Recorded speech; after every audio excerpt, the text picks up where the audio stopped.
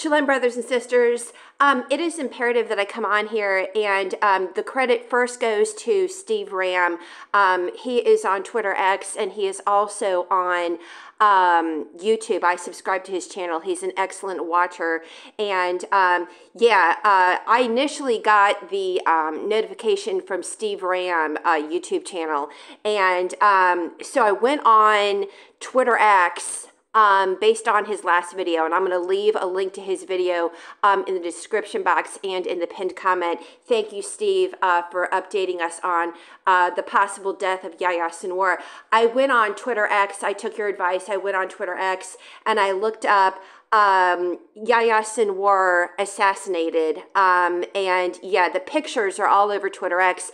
I will leave all the links that I retweeted in the description box and in the pinned comment. They're all public. And so, yeah, I looked at all the pictures of Yahya Sinwar, of what appears to look like Yahya Sinwar, and it does. The pictures are not photoshopped. I'm a photographer. I know what a photoshopped picture looks like. I know even what a slightly photoshopped picture looks like.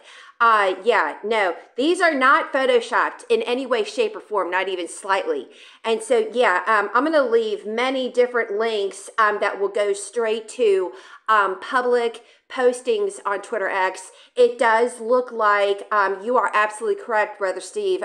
Yes, Yahya Sinwar, he looks like he's been eliminated. The masterminds of October 7, 2023 massacres.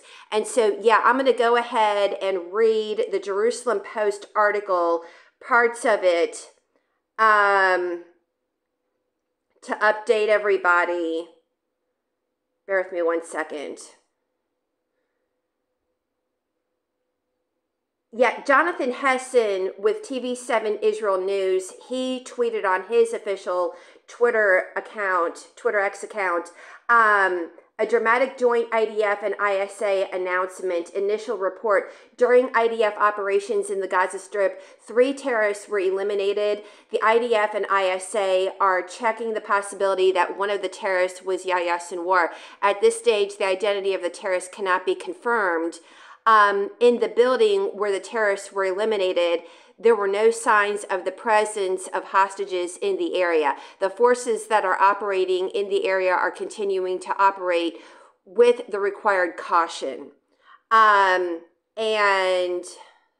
let me pull up the actual Jerusalem Post article. Okay, and so Jerusalem Post, exactly 1 minute ago, 2 minutes ago, 10 minutes after 11 Eastern time zone, they posted on their official verified Twitter X account, IDF very likely kills Gaza bin Laden Hamas leader Yahya Sinwar. Okay. IDF checking possibility that Hamas leader Yahya Sinwar killed in Gaza strike. At this stage, the identity of the terrorist cannot be confirmed, the IDF said. But really, looking at the actual photos on Twitter X, it looks like him.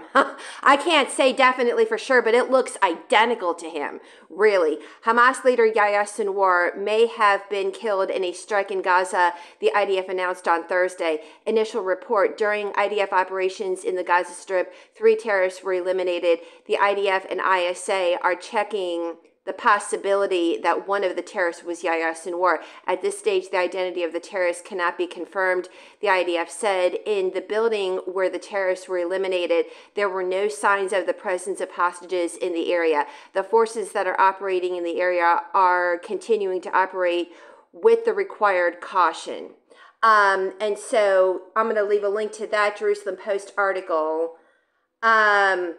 Shin Bet Director Ronan Bar and IDF Chief of Staff Herzi Halevi seen during security consultations shortly following reports of Hamas leader Yahya Sinwar's death in Gaza. And I'm going to leave a link to that that posting on Twitter X from Jerusalem Post. And then let me read the Times of Israel article on this one. Okay, Times of Israel, exactly 11 minutes ago, posted on their official verified Twitter X account Yahya Sinwar, radical Islamist, utterly committed to Israel's destruction, an early member of Hamas. He was initially known for his brutal treatment of suspected collaborators and rose in the ranks to lead the group and the October 7 massacres. Israeli officials expressed growing certainty Thursday afternoon that a terror operative killed in exchanges of fire with Israeli forces in Gaza in the past day was Hamas leader Yahya Sinwar, on the run since the devastating October 7, 2023 attacks on Israel.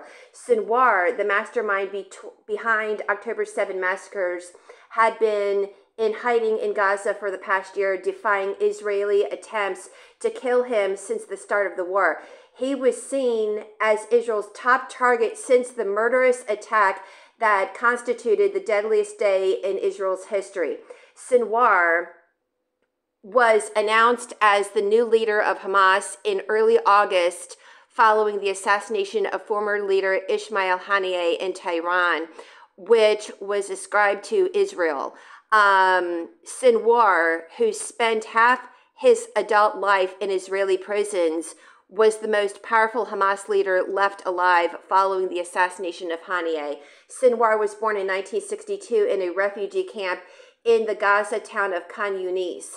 He was an early member of Hamas, which was formed in 1987, adopting the group's radical Islamist ideology, which seeks to eliminate Israel and establish an Islamic State in its place. He eventually led the group's security arm, which worked to purge it of spies for Israel. Israel arrested him in the late 1980s, and he admitted to killing 12 suspected collaborators, a role that earned him the nickname the Butcher of Khan Yunis.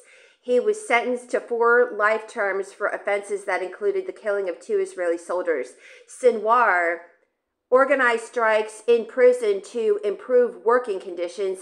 He also studied Hebrew and Israeli society and was seen as having a deep understanding of it. He survived brain cancer in 2008 after being treated by Israeli doctors. Sinwar was released from prison in 2011 by Prime Minister Benjamin Netanyahu, along with some 1,000 other prisoners, as part of an exchange for Israeli soldier Gilad Shalit, who was captured by Hamas in a 2006 cross-border raid. Sinwar was unrepentant about the October 7 attacks after a year of war.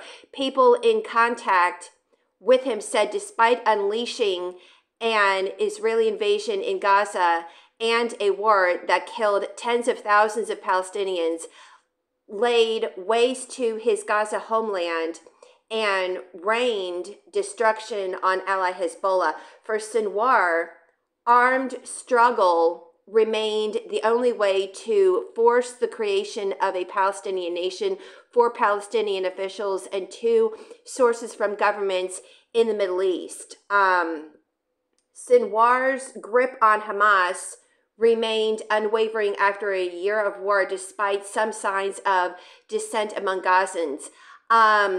Dubbed the face of evil by Israel, Sinwar operated in secrecy, moving constantly and using trusted messengers for non-digital communication, according to 3 Hamas officials and 1 regional official.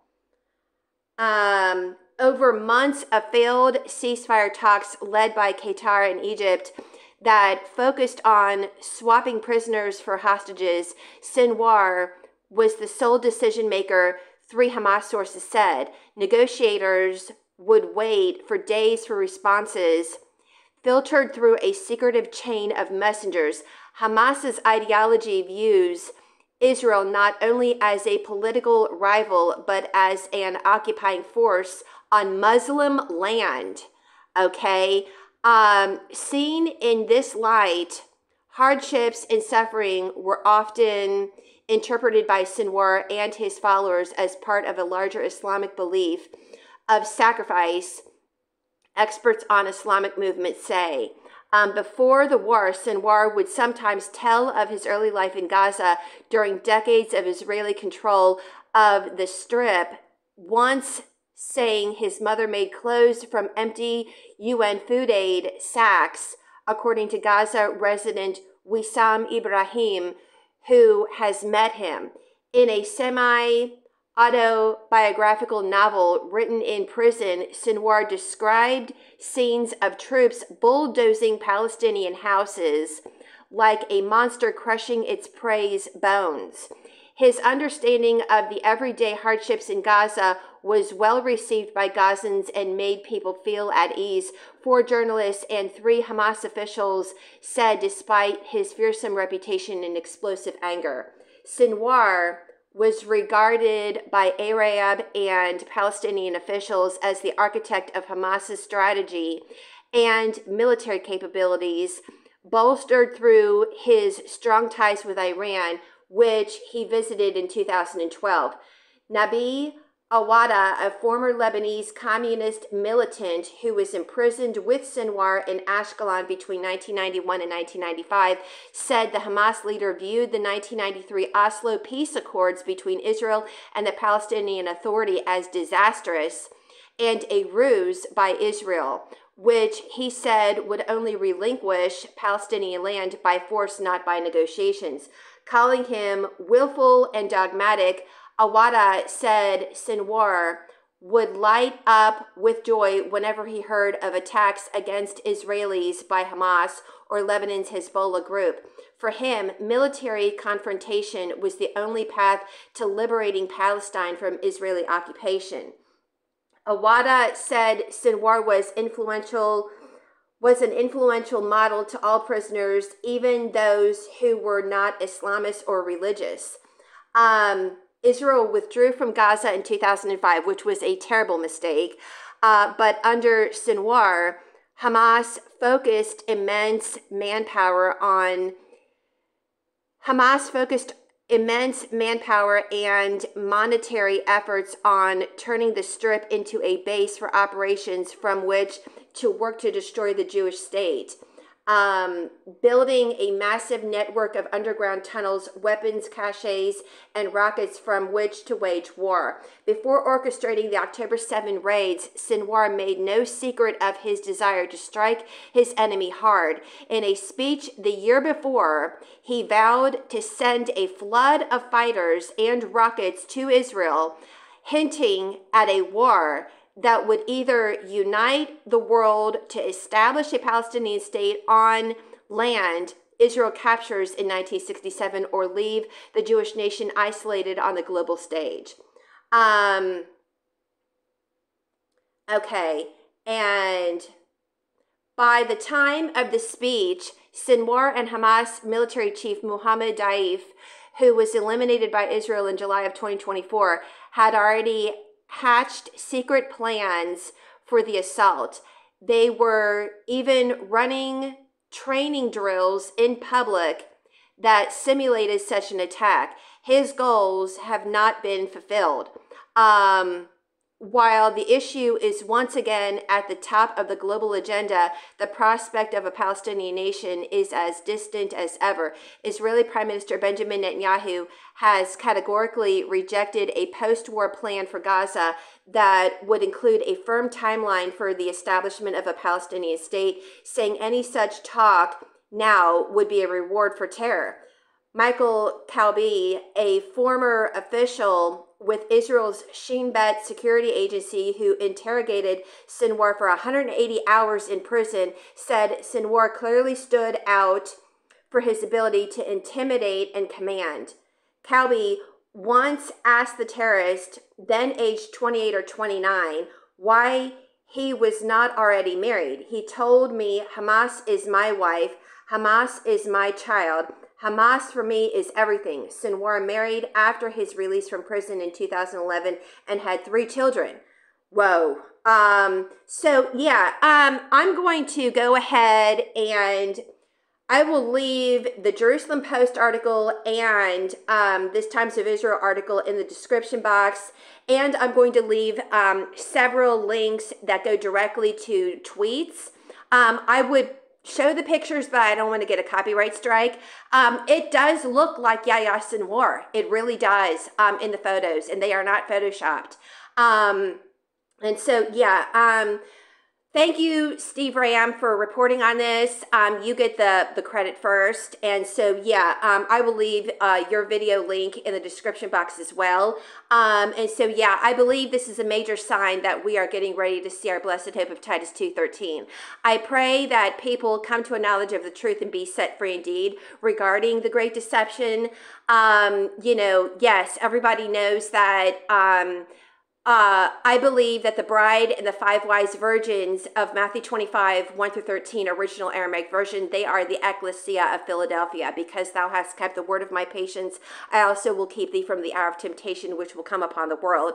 You know, to plant a seed, you know, really, the ecclesia is extremely small because of the great deception, okay? And because the ecclesia of Philadelphia, the called out ones, the bride and the 5 wise virgins of the original parable of the 10 virgins, because this great deception has spiraled completely out of control and people are not rightly dividing the word of truth, I just pray that more and more people come to a knowledge of the truth and be set free indeed. You know, I believe that the ecclesia of Philadelphia, we're getting ready to fly. We're getting ready to leave the planet. Destruction is coming. And, you know, ever since September, I think it was the 18th of September of 2024, the UN, they passed a resolution giving Israel 12 months to get out of Palestinian territory lands. And I will leave a link to that. Article in the description box and in the pinned comment as well. I've been looking into Luke 21:20. And yeah, when we see Jerusalem compassed with armies, know that the desolation thereof is nigh.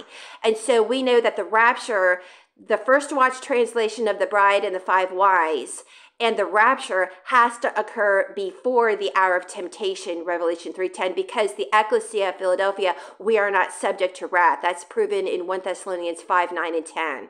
And so, yeah, the original parable of the 10 virgins, if you're watching this, yeah, in 70 AD, the Greek translator was used by the enemy to replace the groom and the bride with the confusing term bridegroom.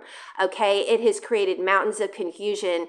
And so he's putting on my heart right now to read Matthew 9:15, Mark 2:19, Luke 5:34-35, and John 3:29, and the original parable of the 10 virgins in Matthew 25:1, and then Psalm 45, the corresponding scriptures. The original parable of the 10 virgins pretty much speaks of the same people, the same event outlined in Psalm 45, and it does prove that the bride is one woman. Bear with me 1 second. Okay, and so I'm going to go ahead and read Matthew 9:15, Matthew 25:1, Mark 2:19-20, Luke 5:34-35, and John 3:29, knowing that the righteous will be scarcely saved. Many people will wail. When the Spirit and the bride say come at the end of the age of grace, many people will fulfill Revelation 1:7. Matthew 9:15, Aramaic Bible in plain English, and Yeshua said to them, how can the children of the bridal chamber fast as long as the groom is with them? But the days are coming when the groom will be taken from them, and then they will fast. Matthew 25:1, Aramaic Bible in plain English, then the kingdom of heaven will be compared to 10 virgins. The same took their lamps and went to meet the groom and the bride, one woman. Mark 2:19-20, Aramaic Bible in plain English, Yeshua said to them, are the children of the bridal chamber able to fast as long as the groom is with them? No, but the days will come when the groom will be taken from them, then they will fast in those days. Luke 5:34-35, Aramaic Bible in plain English, but he said to them, you cannot make the children of the bridal chamber fast as long as the groom is with them. But the days come when the groom will be taken from them, and then they will fast in those days. John 3:29, Aramaic Bible in plain English, he who has the bride is the bridegroom, but the friend of the bridegroom who stands and listens for him rejoices with great joy because of the voice of the bridegroom. Therefore, this my joy, behold, it is full.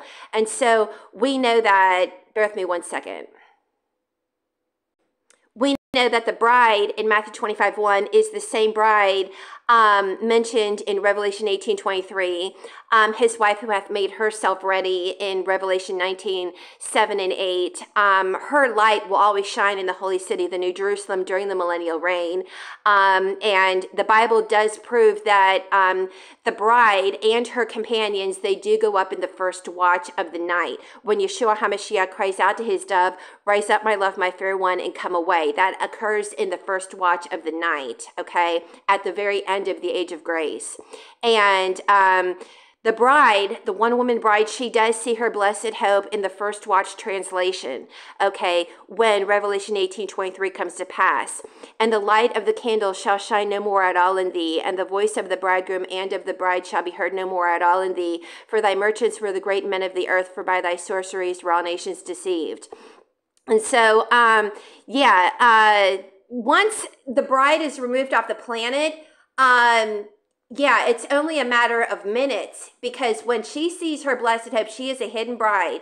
When she sees her blessed hope, it's only a matter of minutes after Yeshua HaMashiach proposes to her in the night sky. And then after she accepts his proposal in the night sky, they will kiss in the night sky. There's been many visions and dreams about this, in full agreement with Acts chapter 2. And then after that occurs, the Spirit and the bride will say, "Come to the 5 wise virgins of today's society." Everyone who hears this should also say, "Come. All who are thirsty may come. They can have the water of life as a free gift if they want it."